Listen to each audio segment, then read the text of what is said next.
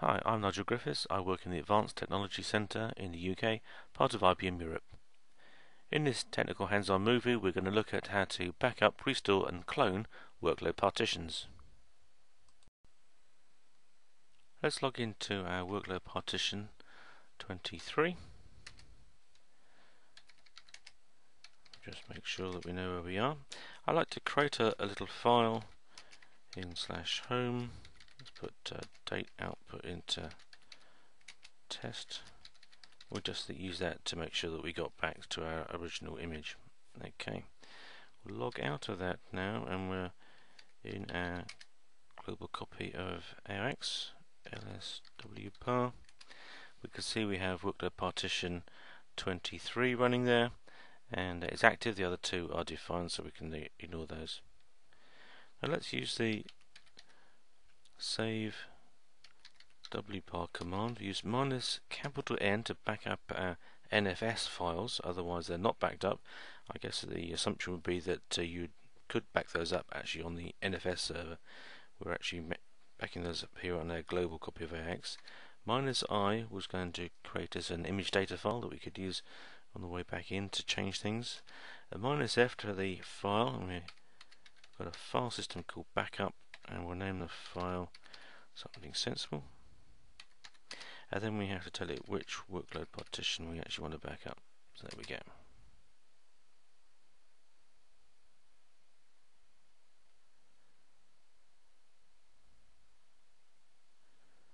And it's finished. Now that was quick, wasn't it? If we change to backup, we can find the file in here, and we'll find that this is just over 40 megabytes in size. That's a very small file, isn't it? Amazing, a whole copy of AIX, well, a miniature copy of AIX, a workload partition, is actually there in 40 megabytes. We have to remember, of course, that this doesn't include /user and /opt, which is the vast bulk of AIX, and we don't need to back that up with this workload partition. That keeps the size nice and small, and at 40 megabytes we can back this up very regularly and simply transport that perhaps over a network to a tape backup or something like that. Now the next thing I want to do is stop this workload partition, and I'll do it with these options to make it as quick as possible. And probably best if I type the command in right.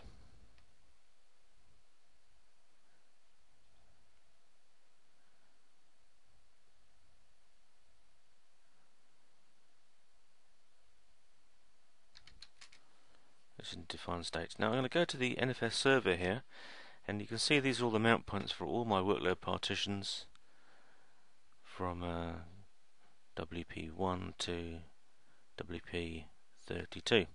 And in over here we have 23, home, root, temp and var.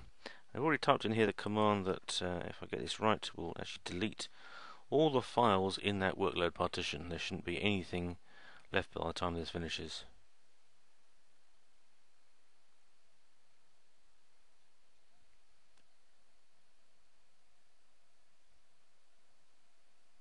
Okay, nothing in these directories now. It's important not to delete the directories because they're NFS mount points, and that upsets NFS. If we go back to here and we try and start our workload partition on a set of empty file systems, of course it's not going to like that terribly.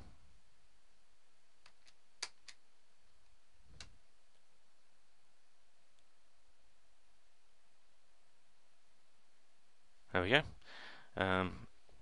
Can't find any files to mount, so it's going to stop.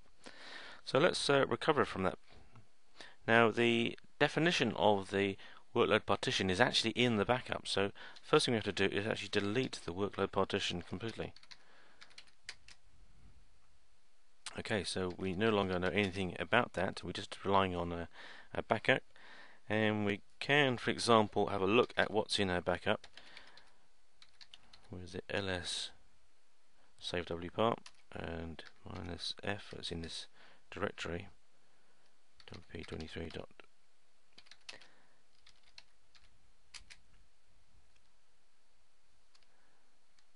My fault, I need a minus F in there, and we can see all the files in the actual backup. And so we could extract one individual file if we deleted it by accident, but in our case we haven't got anything left at all. We've had a disaster. So now we want to do a restore WPAR minus F backup wp23.bk. So that's creating the file systems and pulling in all the data. This will take.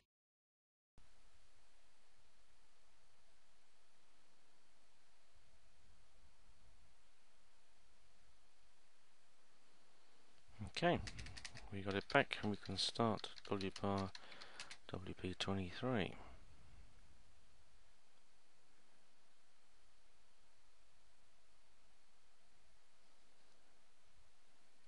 And we can log into it. If you refused, maybe being a bit too quick there. 5, 4, 3, 2, 1. Log in. /home. And we've even got that last file that we created. If we log out of there and come back to the global copy of AIX, we go to /temp. There's a directory called WPAR data, and then there's a directory for each of the backups we've done. We've only done one here, so we'll go to that particular directory and we'll see there's a set of files in here. These can be useful for changing the way it actually restores our backup. For example, if we go to the WPAR spec file, we'll find this is the specification file for the workload partition that we backed up, with the details there. This was actually used to regenerate the workload partition as we did the restore. You'll see the mount points in here at the bottom. There's some security information. There's some other things in here like the image data file that tells you how to rebuild the file systems, for example, and we can change those as we come back. The backup.data command gives a full specification of the global copy of AIX that it was running under, in case we have problems when we want to restart it because we're under a different version of AIX, so we can find out the details. Now let's think about cloning. We've already backed up a workload partition and restored it back into place, but a clone is really a backup of a workload partition and then restoring it but into a different workload partition. Well, let's have a little look at that. If we change to here, I've got a little command to move a copy, the backup of 23, but install it back into workload partition 24. So we have a little command here. So we've got restore, but we've got an extra bunch of commands in here. So we're going to say restore this file, WP23 backup file, but we want to change the host name to be this. We want the node name to be this. We want the mount point directory to be different, and we want the network settings to be different. So it's got a different IP address here, and it's got different mount points in NFS over here. So in this case we're doing a restore, but we're changing a whole bunch of parameters. Now one thing to do note is that we have a -m option here, and there's a double quotes here, and there's another one here. So all of this in here is actually a comment that has other -n options inside it. It took me a couple of times to get that absolutely correct.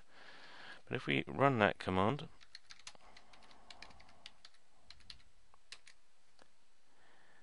we'll see it looks much the same as the restore that we did for 23, but now it's going into a workload partition called 24.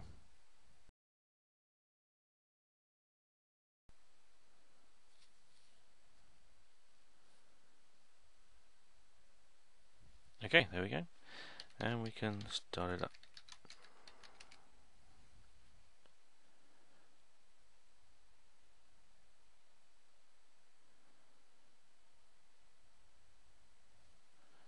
Okay, you see login to get to it. We can see it's a direct backup of our original workload partition 23. Well, there we have it. backup, restore and cloning of our workload partitions. Now of course this is a small default install. If you have data in your workload partition, then of course your backup and recovery will take a bit longer.